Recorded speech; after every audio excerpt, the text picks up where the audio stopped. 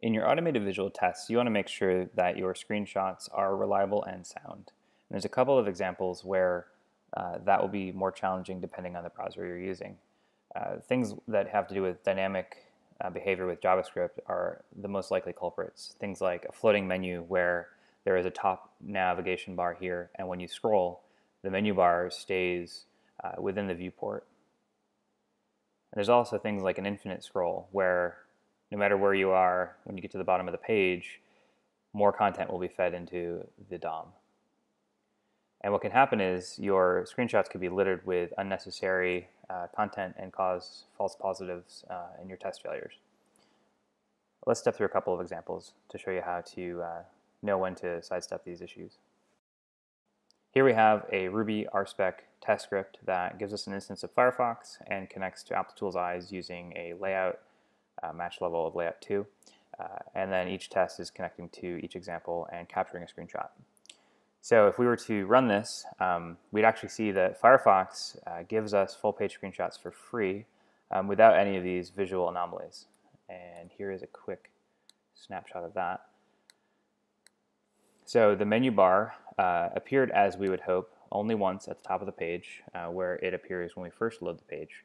And the cool thing here is that Firefox actually has an ability to take a full page screenshot without triggering any scroll events. So Applitools Eyes doesn't have to do any magic on their end to make this happen.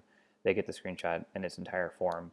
So there's no scrolling, so the menu bar stays in place, and there's also no scroll bars since there's no scrolling.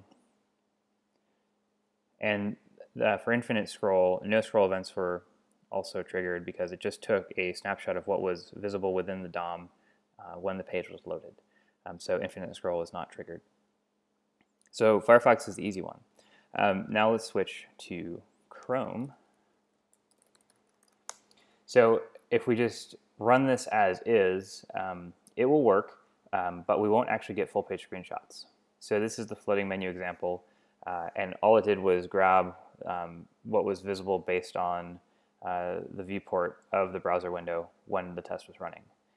And the same thing happens for infinite scroll.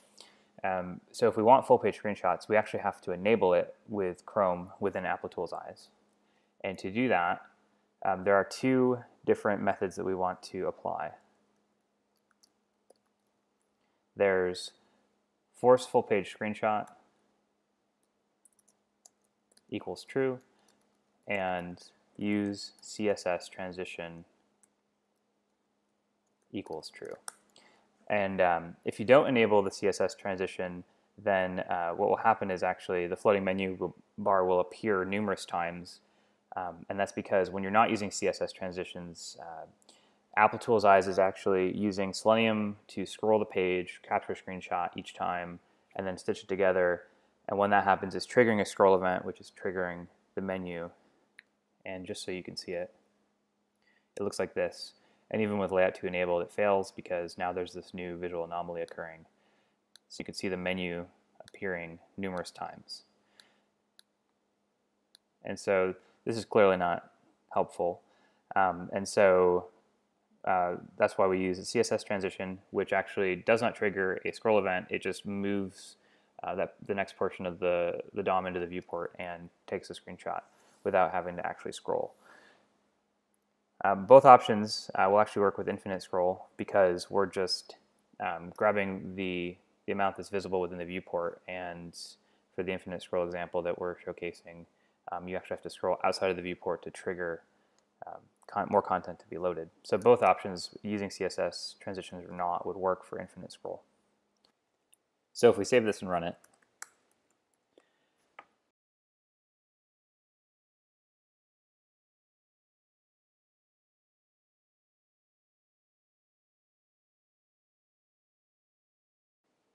and then hop over to our test dashboard in Applitools Eyes, we can see our two most recent tests ran and passed, and the floating menu example using Chrome with these new options enabled took a full page screenshot just like we saw within Firefox, and the menu bar only appears once now, and no scroll events were triggered, so there's no scroll bar issues to account for on the right hand side. And our infinite scroll appears just as it did before, the contents of what was in the viewport, and nothing more. And it's point of order, if you did actually see scroll bars and you wanted to address them, there is a method you can add to your test to account for that, just in case. It's eyes.hide scroll bars equals true. But in this case, we don't need to use it, and we're able to get the screenshots that we intend for both Firefox and Chrome.